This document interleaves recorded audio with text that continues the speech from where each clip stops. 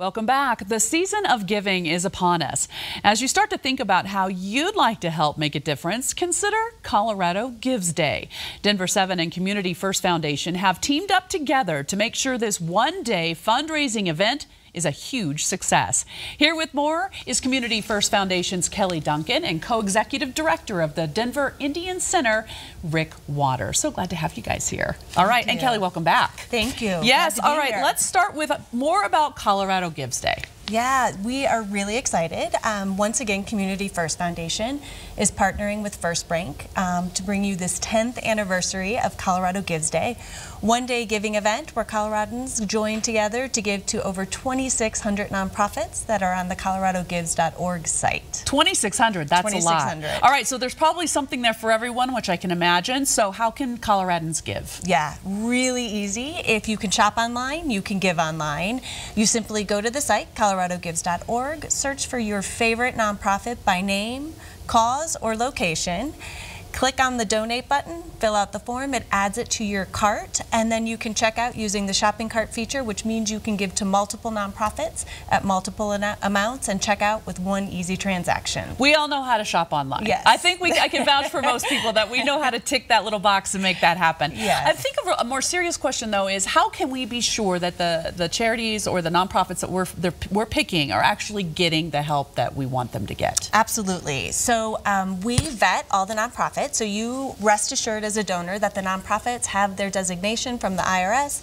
They're in good standing with the Secretary of State, and all the money goes directly to the nonprofits through the coloradogives.org site. That's good to know. That reassurance is everything. All right, Colorado Gives Day is December 10th. That's another easy date to remember.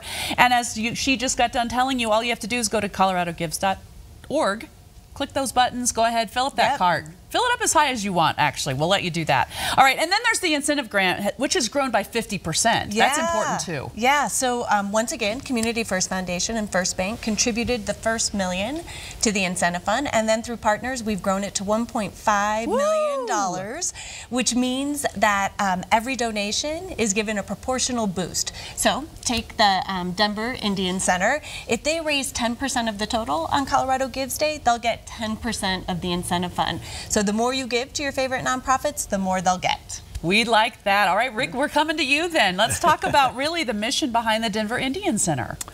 Well, you have to have a little history, knowledge of the history of Indian country.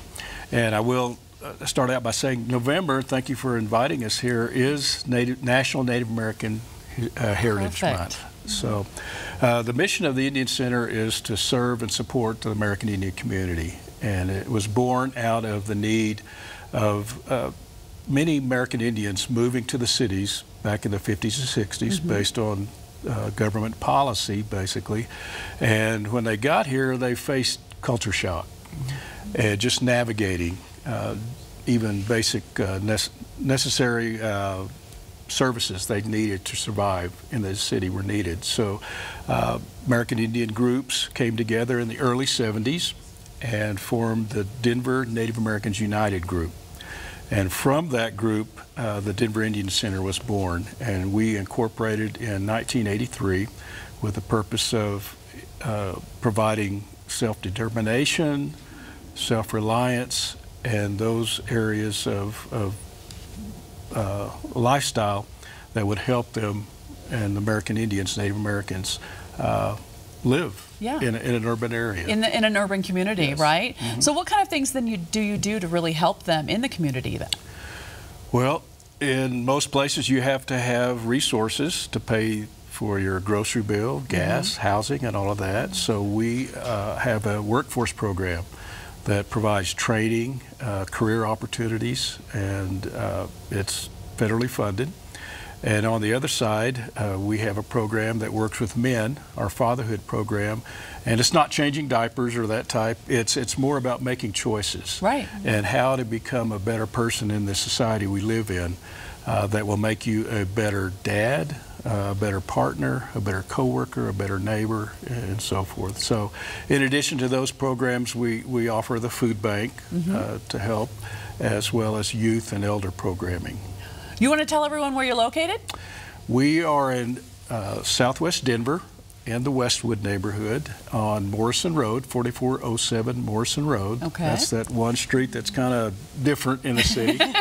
I see it when I fly out at night. I can see the lights and I can tell which street it is.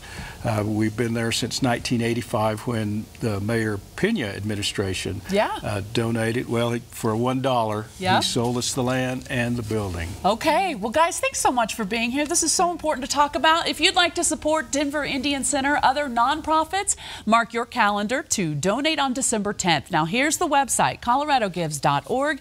Community First Foundation sponsored today's segment.